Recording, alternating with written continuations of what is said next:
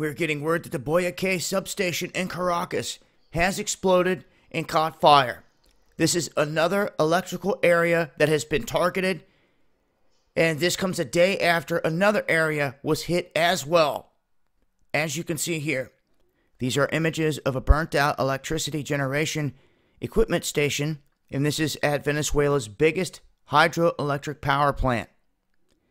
Now, they posted these on Twitter, blaming arsonists for the crippling power blackout.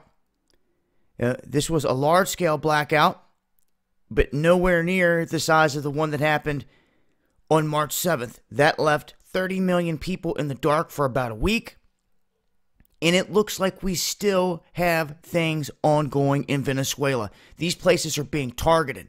The electric and the power grid is specifically being targeted.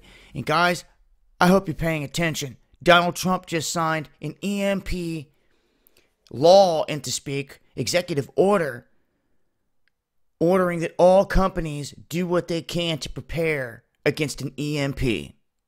This is something that I have been warning about for years now. You better have a plan for such an event. But what's going on in Venezuela doesn't look like this is going to end anytime soon. As I said before, these power plants, substations, everything that is connected to the power and the power generation is under attack big time.